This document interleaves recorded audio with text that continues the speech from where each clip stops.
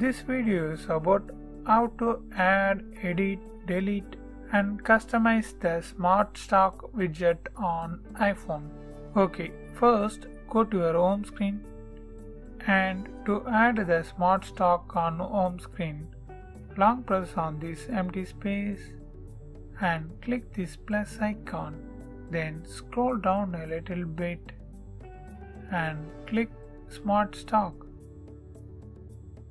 Then here you can use any of the scrolling widget, and I choose this. Then click Add Widget. Then click Done.